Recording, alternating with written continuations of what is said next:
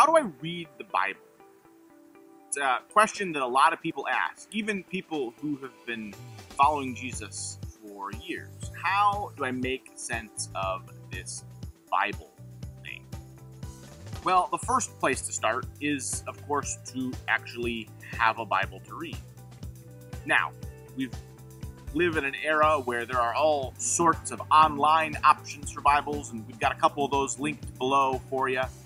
Resources where you can read the Bible online, but a great place to start with reading the Bible is to actually have a Bible to read. And we have Bibles that you can have for free here at Arise. We'd love for you to pick one up so that you can begin reading. Now, when it comes to reading the Bible, you need to know a couple of things. The first is that the Bible wasn't written in English. It's written in Hebrew and Greek and possibly another language called Aramaic. But as you read the Bible, you're going to read it in English. And so something to know as you dig in is that all Bibles that we read are translations. And all translations involve a little bit of interpretation. And all translations are a little bit different. And so one of the things that we want to do here at Arise is help you find a Bible translation that works well for you, that speaks to you, that helps you understand the message that God has in Bible for you. So I or any of the elders or staff would be happy to sit down and talk with you about which Bible translation would be good for you. Here at Arise, we tend to use the New International Version and the English Standard Version, although we mix it up from time to time as well. But we'd love to help you find a translation that really helps God speak to your soul. All right, so once you have access to a Bible and once you have the right kind of Bible to read, the next step is to begin reading. But before you do that, I always encourage people, spend a moment. It doesn't have to be anything long, it doesn't have to be anything formal, but spend a moment in prayer asking God to help you understand the words that you're about to read. So start with prayer, and then crack open that Bible.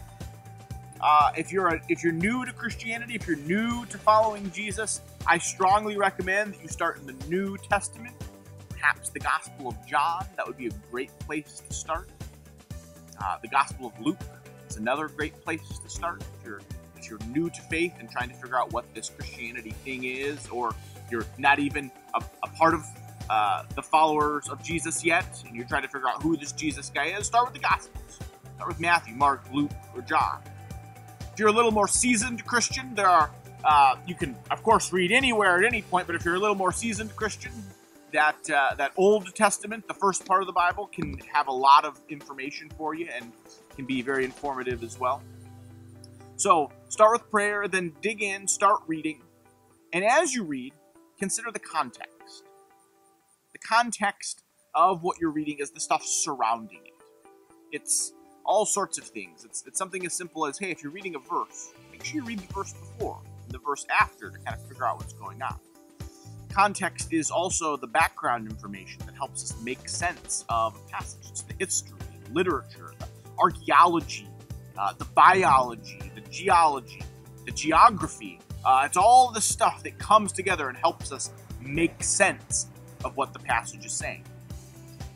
So start with prayer, dig in, consider the context, and then when you inevitably come across a passage that you don't understand, talk to someone.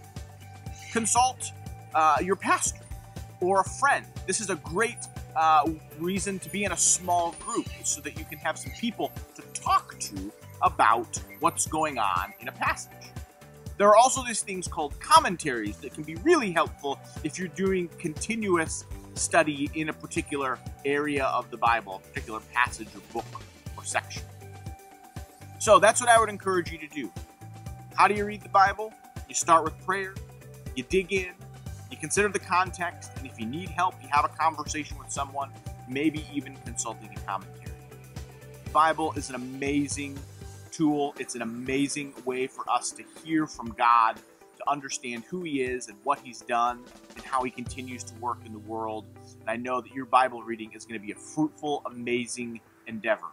We've got some resources below this video to help you as you dig into reading the Bible. I want to encourage you, pick up the Bible, start reading today, grab your phone, download an app, grab a hard copy, start reading, and hear the message that God has for you today.